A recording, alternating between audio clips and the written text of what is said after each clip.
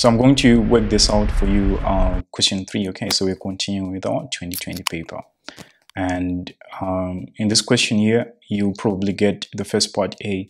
You probably get maybe 1 mark or 2 marks. We didn't load the number of marks here, but essentially get 1 mark or 2 marks. Marks can be a great way of strategizing. Okay, so more marks usually means you have to do so much working.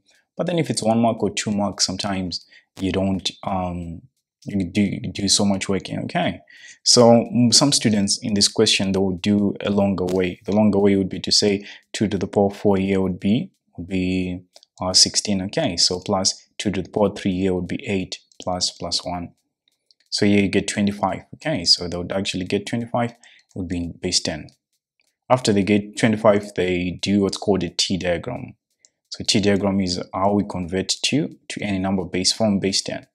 So here you're in base 2, so you keep on putting 2 in there. So you get 1, here you get 2, then you get remainder 1. So you have to collect the remainders here. Okay, then you say 2 into 12, then you get 6. Remainder what? Remainder 0. Then 2 into 6, then you get 3. Remainder what? Remainder 0. Then you say 2 into 3, then you get 1. Remainder what? Remainder 1. Then you say 2 into, so you keep on putting 2 here, into 0. Then you get 0 remainder 1. Then you have to read from bottoms up. So you'd actually get 1 1 0 0 1 base 2. Okay, so going bottoms up. But then there's a faster way to work out the same problem. Okay, so this is how I'm going to show you. If you were to convert this to base 10, what you do is you first label, so 0 1 2 3 4. Okay, so you first put your labels here. Then you take the number 1, then you take the base 2 to the power, whatever label that you've put here. And then you say plus. Then you move on to this one. It's be 1 times base to the power, your label. Then you say plus 0 times 2 to the power, your label. Okay. So plus 0 times, okay, so times 2 to the power 1. Okay. Then plus, then this one is 1 times 2 to the power 0, like this. Okay, this one is your conversion to base 2. So if you actually simplify, you get 2 to the power 4 plus 2 to the power 3 here plus this one 0 0. So this one will be giving you 1. Since this one it's equal to 1. Okay, 1 times 1 you get 1. So notice that this expression that we have here is the same expression that we have here. So we can use a method of inspection. How do you do it? So here you have to recognize, you just say I'm in base 2, so I can collect my number base to the power parts. So like this. So I can manipulate this. The way that I would do it is I would say 2 to the power 4 is simply 1 times 2 to the power 4 here. Then I ask myself, do I have 2 to the power 3? Yeah, I have this one, it's single. So I can say plus 1 again times 2 to the power 3, since I just have a single 2 to the power 3. Do I have 2 to the power 2? No, I don't have. So I can say 0 times 2 to the power 2. So that there's a placeholder for this. So 2 to the power 1, do I have? I don't have. So I can say 0 times 2 to the power 1, like this. So 2 to the power 0, do I have? Yes, I have. So 2 to the power 0, like this. Okay. So after doing this, what you just have to do is to collect the numbers. So you can say by inspection. Then you say 2 to the power 4 plus 2 to the power 3 plus 1 equal to. Then you start collecting these numbers here, these numbers here, these numbers here, these numbers here, these numbers here. Okay. So it'd be 1 1 0 0 1 base 2. Okay. So you just did this in maybe 30 seconds. If you're really fast, maybe 20 seconds or even 10 seconds. Yeah. Whereas with this one, you are actually doing extra steps. And if you're doing extra steps, sometimes you're also making yourself vulnerable. Okay. If you don't understand the second method, don't use it. Just use this longer method. It's still fine. But then if you understand the first method, then use this one because it's better and it's faster. Okay. So let's see for this one. It says evaluate. Then you have item 1 3 4 3 base 5 plus 4 4 base 5. So 3 4 3 base 5 plus 4 4 base 5. So here what you do is you say 3 plus 4, then you get 7. but then you don't write 7 because you're in base 5. You actually have to break down and say 7. What is 7 really? It's one set of 5, then plus remainder what?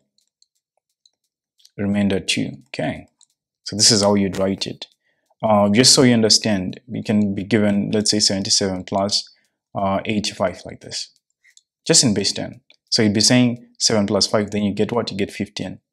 So 15 is equal to 1 set of 10 plus remainder 5. So this is what we do. So we actually put 5 here, the remainder, and then we carry the 1 set of 10. This is what we'll be doing.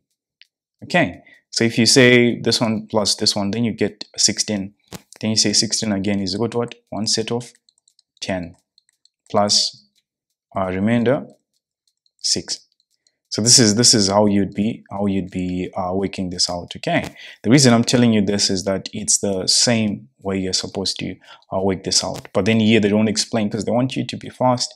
And it also starts in primary school where sometimes you're just given concepts that you don't really understand. So here I have 6, my remainder. You always write the remainder, then you write the number of sets here. So here it's just 1. Okay, so in the same way that we're doing it, we are supposed to do it here. The only difference is we're in base 5. So we reset in base 5. So you can say 3 plus 4, then you get 7. Then you are setting how many sets of the number of base, which is 5, do you have, and how many remainders. Okay, so remainder it's 2. So you leave the remainder here, then you carry the number of sets. So again, you find 9 here. So 9 is equal to what? 1 set of 5. Okay, so 1 set of 5 plus remainder what? Remainder 4. So you actually just write your remainder here. Then you carry your set again. Then this one plus this one, then you simply get 4. So you can say 4 like this. So this one, it's actually equal to 4, 4, 2, base 5. So that's how you would work it out. On this part here, you asked you give your answer here in base 8. Okay, so you're subtracting this part. So again, if you're subtracting, let's say you're subtracting 165 minus, let's say 77 here in base 10. So if you're subtracting, you'd be saying 5 minus 7. Then you say it can't. Then you put this one here. Why do you put this one? If you want to know why you put this one, you have to know how you read this. So you actually read this as 15. So that means that we added 10 here. So if we added 10 here, what were you doing? We're adding 10 because we're in base 10. Okay. In the same way you can do for this one. Let me show you. So 6 and 4 minus 75 like this, 75.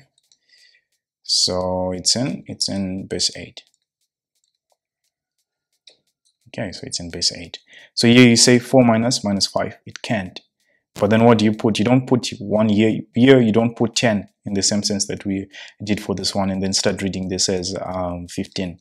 You actually put whatever number base you have. For this one we put 10 just because we're in base 10. For this one we're in base 8, so you put 8. So 8 plus 4, then you get 12. Okay, so now you're saying 12 minus 5. Then you get 7. Wherever you add a set here, you're supposed to add a set here as well. So again, you have to say 7 minus. So for example, here you'll be getting 8, and then here you have to put 8. Again, you say 6 minus 8. It can't. Then you put 10 again. This one becomes 16. 16 minus. We're putting 10 because we're in base 10. We're in base 10. Okay. So here 16 minus 8. Then you get 8. So for this one, we are putting 10 again. So we're not putting 10. We're putting the number base, which is 8. So 7 plus 8. Then you get what? 15. Okay. So 15 minus 8, you get 7. Like this. Then you put your 1. So whenever you put 1 set here, you're supposed to put 1 set here like this. So you actually get 77 base 8. Okay. So this is how you'd work it out. Number bases, they're very easy to score in. Okay. So this is how you'd go about it. So thanks so much for watching. If you haven't subscribed, please do subscribe and like, and also comment, chat with us. If you have any questions, if you have any requests, also share the videos because it helps others discover our channel. Okay, so the best thing that you can do is to just like the video. Okay, so it encourages to keep on going. So thanks so much for watching. I'll catch you in the next video. Yuba out.